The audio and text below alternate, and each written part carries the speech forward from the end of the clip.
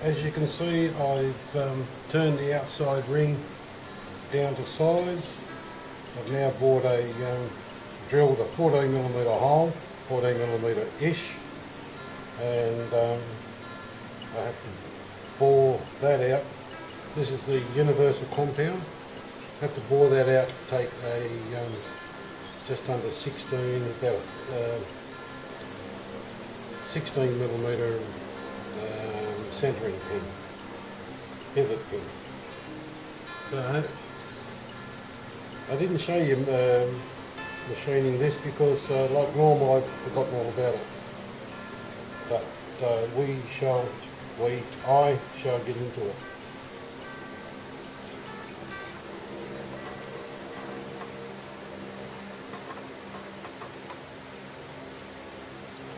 Alright, I'll set this up.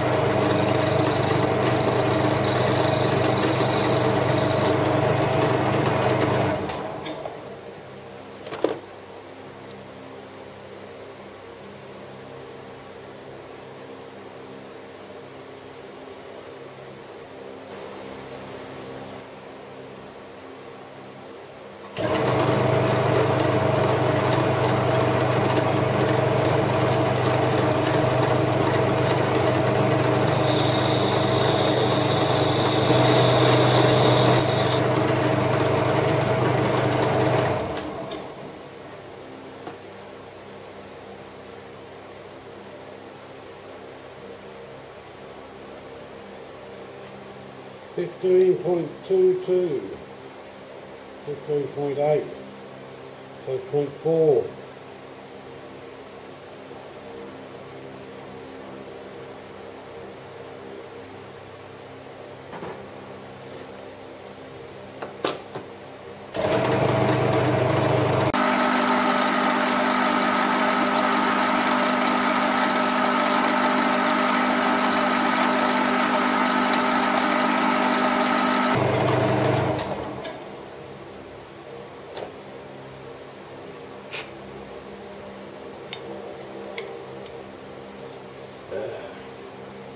Not far off. 621.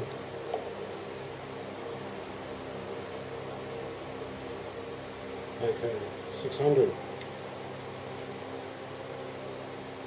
637. So 37. It's 18. Ah. I'll go 10.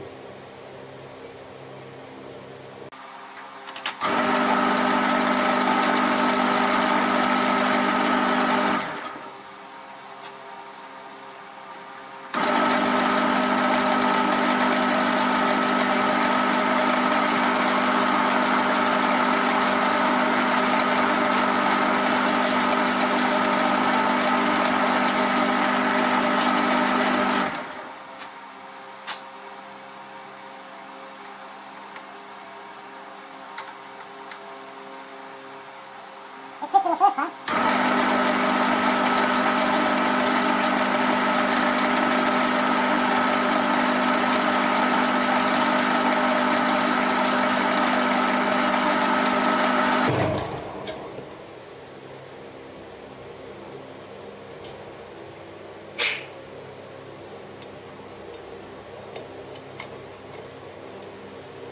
Beautiful fit. Oh well, take 3 coming up.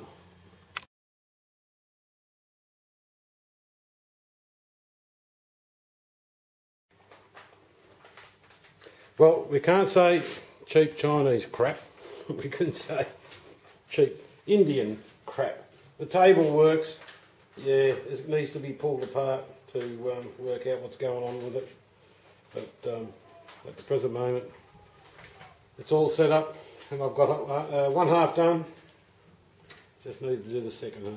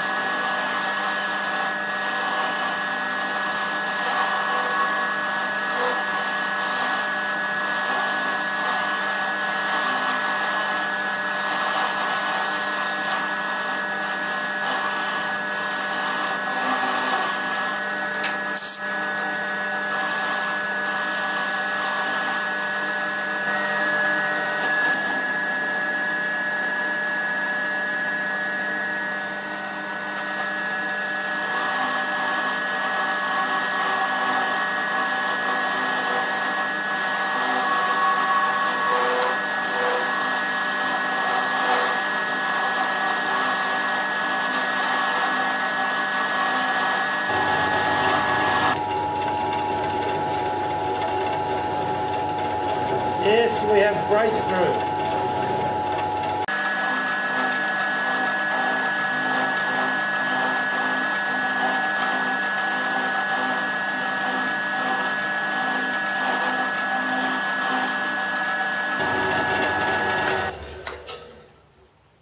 That's it.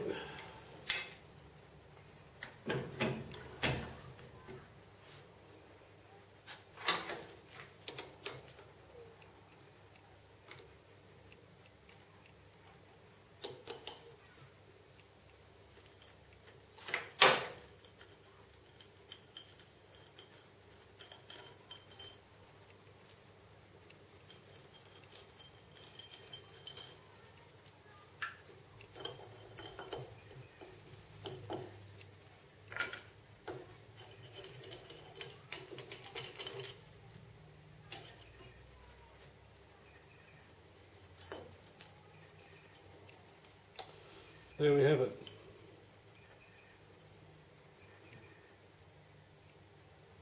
Got a bit of cleaner.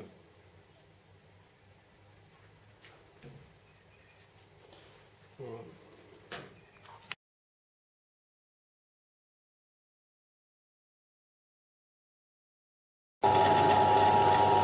I'm machining the underside of these slots to take a 10mm bolt, and I'm putting it, recessing it so I get a little bit of the, I'll probably go half the thickness of the bolt, so it won't turn.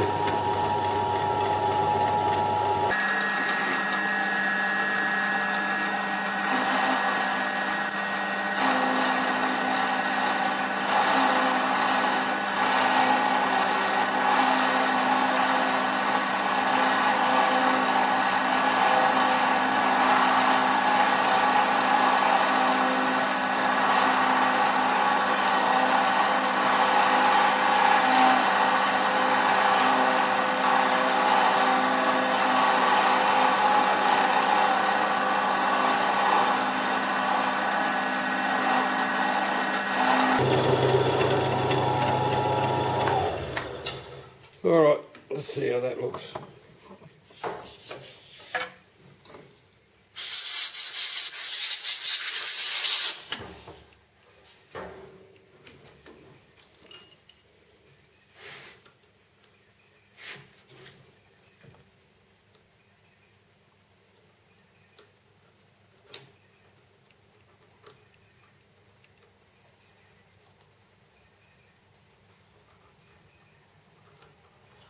It's a lot better. There's still more to go. Not much, but I think I might start taking more depth out of it. Alright, bring it back. To keep these two slots concentric, because they were originally just a rough casting, I'm using the milling machine. I've set the stops. Oops, wrong way. So the depth stop is set, and also, can I see that? Where is it? They're just coming into view there. I've got the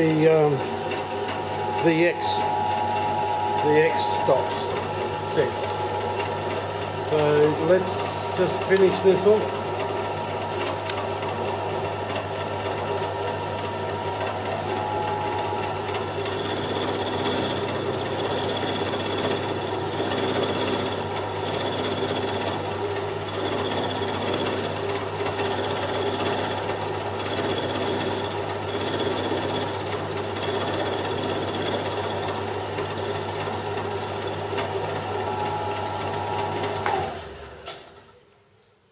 So I can't get the bolt in there yet because it's, you know, it's got to go down, but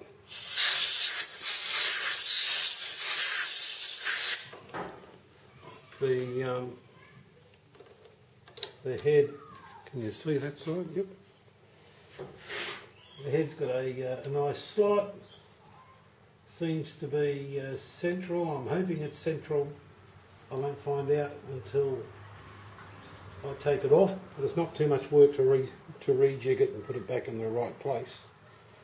But it looks like the bolt is going to line up with the slot and the width of those lands. So yeah,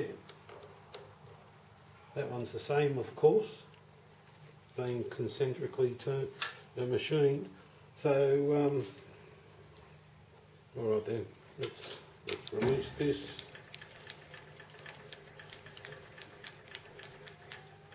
And we'll see what it's come up with.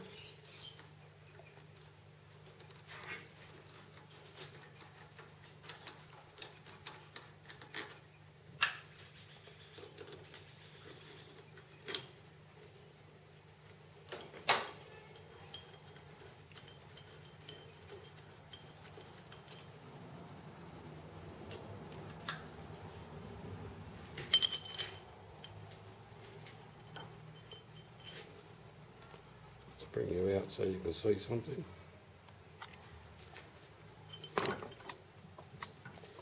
So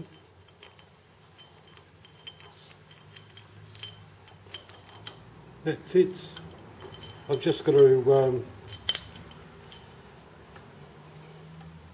roll over those two edges and those two. Well, two opposing edges. I don't have to do all of them. 2, 4, 6. Just the two opposing. I just got to roll the corners off so it doesn't want to stick in that slide. Actually, that's even better. Better.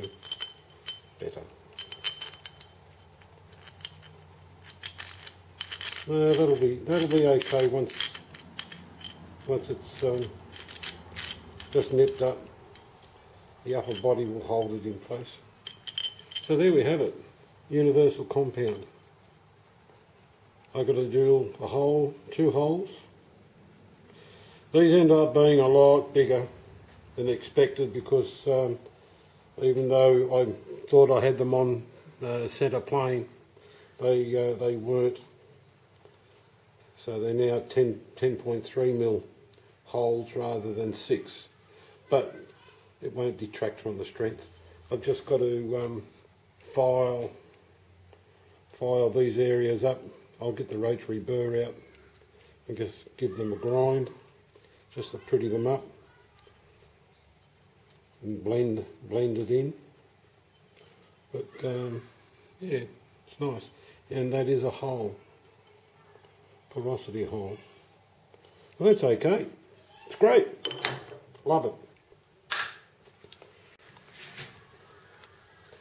Well, here we have the finished product. It's off the mill now. The rotary table came in very handy. So yes, that's the top side where the mating components will mate up to this one.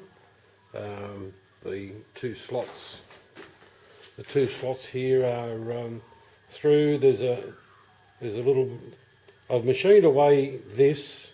This part would have been normally machined away if it was done in the lathe, but since it was done on the milling machine with a rotary table, this I didn't have to go that far. But I did have a machine, one machine run over the top of that.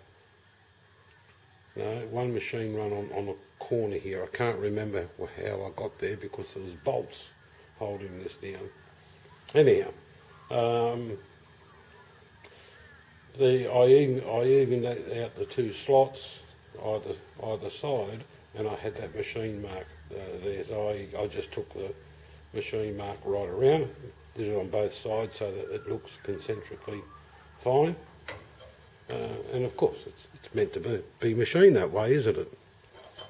And there's the underside. I've cleaned up the slots here for a M8 bolt, so the nut can lock in place. The bolt head can lock in to these slots. and won't turn. I've still got to relieve this centre section, so that'll come a bit later. I'll put it back on the lathe to do that. It doesn't have to be exactly spot on, because I just need to machine that. It can be off a little bit, but of course I'll get it as best I can. These were supposed to be 3/8 M10 or 10mm single holes. I slotted them so the full size slot is 20mm or 3/4. That allows me to get a little bit of movement on the table. I've also taken the centre hole all the way through, so I can now drop the centre pin that centralises the attachments. Will now go all the way through, and on my machine the slots are 10mm. This is 16mm, thereabouts. So it'll be turned down to 10mm to fit my slots. So there we have it. That's the finished item. Looks good. I'm happy with that. Very happy with that. Okay, on to other things.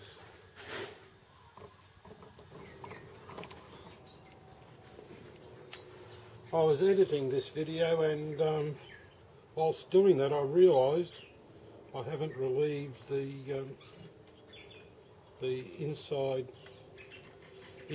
portion of the universal base. So I'll take about 10 thou off, and then it's only running on the outside circle and the inner circle. And I've made that about, it's a rough casting, so you can't get an exact, but I've made it, should be about 12.5, 13mm. That's showing 13. So here we go. We'll take about 10 thou off that inner section.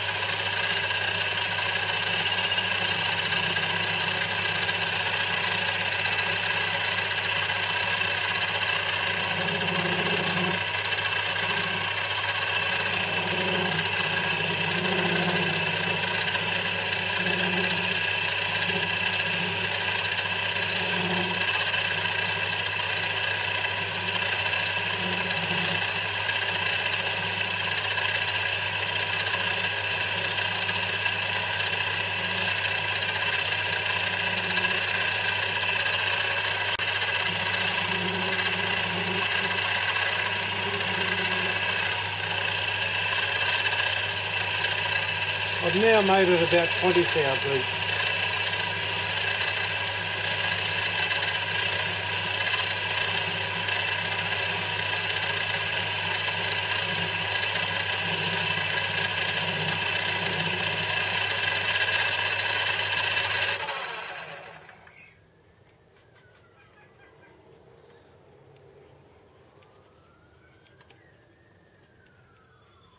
That will do nicely.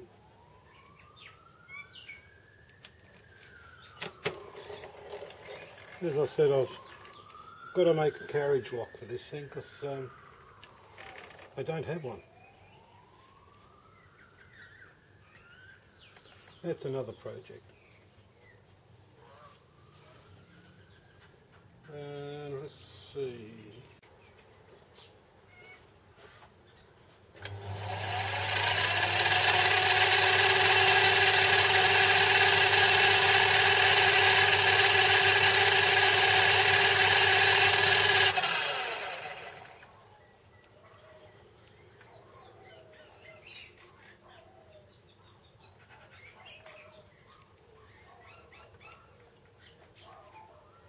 Okay, that will do nicely.